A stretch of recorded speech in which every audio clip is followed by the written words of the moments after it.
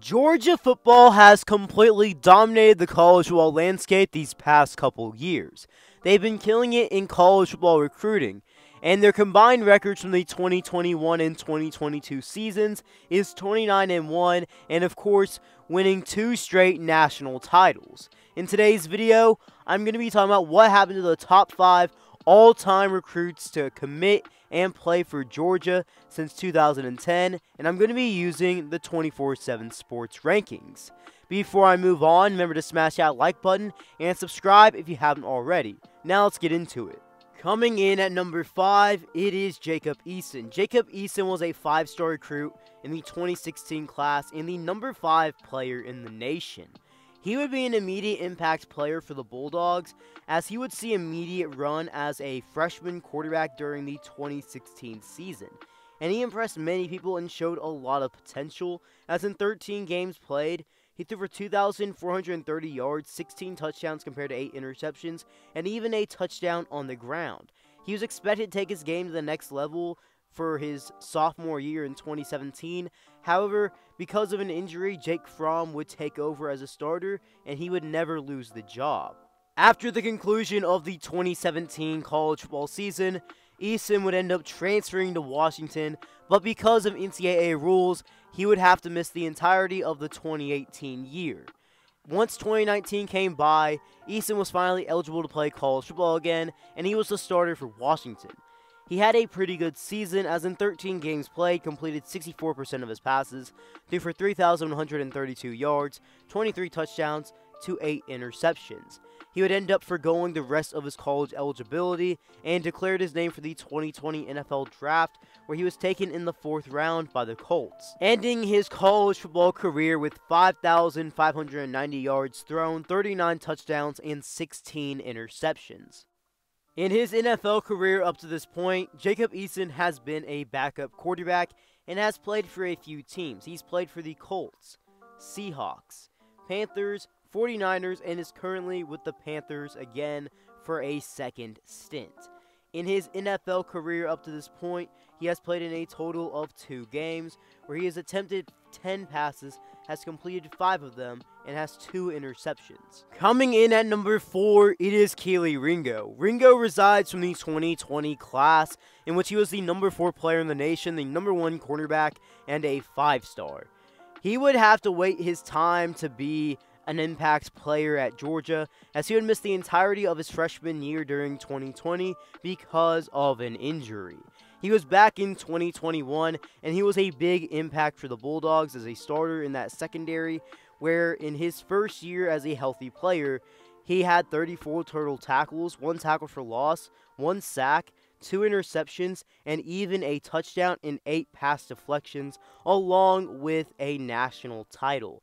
In 2022, he would win yet again another national title. In 15 games played, he had 42 total tackles, 2 tackles for loss, 2 interceptions, 7 pass deflections, and 1 forced fumble. He would end up declaring for the 2023 NFL Draft after a strong 2 seasons of play as a starter in the secondary for Georgia, where both years he was a top player in his position and on a top defense. He would finish his career as a 2-time national champion, a second-team All-SEC member in 2022, and would finish with career totals such as 15 pass deflections, 1 forced fumble, 4 interceptions, and 76 total tackles. On to number 3, it is defensive lineman Trenton Thompson. Thompson came from the 2015 recruiting class, where he ranked as the number 1 player in the nation coming out of high school. Trenton Thompson, in his college football career, would end up being an immediate impact player for the Bulldogs. As a freshman in 2015, he had 25 tackles, 2.5 tackles for loss, and half a sack. He would truly break out in 2016, where he had 64 total tackles on the season, 9.5 tackles for loss, 5 sacks, and 2 pass deflections. His numbers would dip some into 2017 as a junior, where he was still a solid player, but he wasn't as strong as his 2016 self. He had 38 total tackles in 2017, 3.5 tackles for loss, and 1 pass deflection. Some thought he really needed to come back for another season, at Georgia for his final year of eligibility in 2018. However, he would declare his name for the 2018 NFL Draft, officially ending his Georgia Bulldog career, in which he had 127 total tackles, 15.5 tackles for loss, 5.5 sacks, and 3 pass deflections. In the 2018 NFL Draft, Trenton Thompson would not hear his name called as he went undrafted.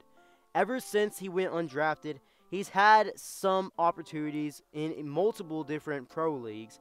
He's played with the Cleveland Browns shortly in 2018 as a practice player, the Arizona Hotshots of the AAF, the Washington Valor, the Edmonton Eskimos of the CFL, the Houston Roughnecks of the XFL, Team 9, the Saskatchewan Roughriders, and most recently, the Vegas Nighthawks. Moving on to number 2, it is Nolan Smith. Nolan Smith comes from the 2019 recruiting class, where he was the #1 player in the nation coming out of high school. Nolan Smith would end up playing at Georgia for a total of 4 seasons. In those 4 seasons, Nolan Smith racked up 110 total tackles, 20 tackles for loss, 12.5 sacks, 1 interception, 3 pass deflections, 1 fumble recovery, and 3 forced fumbles. His biggest year as a player came in 2021, where he was a national champion, had a breakout year with 53 total tackles, 8 tackles for loss, 4.5 sacks, an interception, and 3 forced fumbles. In 2022, this most recent year, he would win yet again another national title, but would miss a lot of time during the season because of injury, so ultimately didn't have his biggest season of play, but when he was healthy, he was ultimately a very good player. He declared his name for the 2023 NFL Draft, where he's been one of the biggest risers since his NFL Combine performance out of all the NFL Draft prospects. For the final player in today's video, coming in at number 1 of all-time Georgia recruits according to the 24/7 Sports rankings, it is Justin Fields. Justin Fields comes from the 2018 recruiting class, where he was a 5-star and the #2 player in the nation. He would only play 1 season at Georgia as a backup quarterback in 2018 to Jake Fromm, but he did see somewhat of a role as he threw for 328 yards, completed 69% of his passes, had 4 touchdowns and 0 interceptions, while accounting for a total of 266 yards on the ground and 4 rushing touchdowns. After this one lone season as a Bulldog at Georgia, Justin Fields would transfer to Ohio State. In his first season as a Buckeye, Justin Fields became a top quarterback in college football. As in 2019, he played in 14 games for the Buckeyes, where he completed 67% of his passes, threw for 3,273 yards, 41 touchdowns compared to only 3 interceptions, while accounting for a total of 10 rushing touchdowns for 484 total rushing yards. In that season, he would end up finishing 3rd in Heisman voting. He was back with the Buckeyes again for 2020, where he had yet again another good year. He completed 70% of his passes, threw for 2,100 yards, 22 touchdowns compared to 6 interceptions, and even led the Buckeyes to a national title appearance in which they would end up losing to Alabama.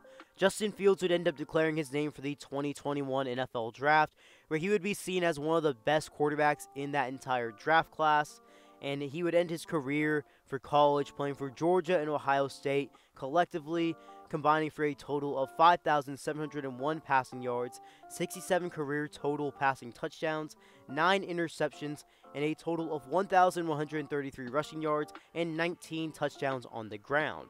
He would end up being selected in the 1st round, 11th overall pick by the Chicago Bears. Justin Fields has played in the NFL for a total of 2 seasons, both of the Bears playing in a total of 27 games, starting in 25 of them. He had a bit of a shaky year as a passer as a rookie in 2021, but he really improved his game in 2022, in which in his 2nd year he threw for 2,242 yards, 17 touchdowns, 11 interceptions, while on the ground in 2022 he accounted for a total of 1,143 rushing yards, 8 rushing touchdowns, while averaging 7 yards per carry. He seems to be the franchise guy for the Bears long term, if he really keeps up this rate of development and keeps showing people the style of quarterback he really is. Well guys, if you made it this far in today's video, drop something down in the comment section below. What videos do you want to see in the future on this channel? And before you head out, remember to smash that like button, turn on those post notifications, and subscribe if you haven't already. B. Kelly out.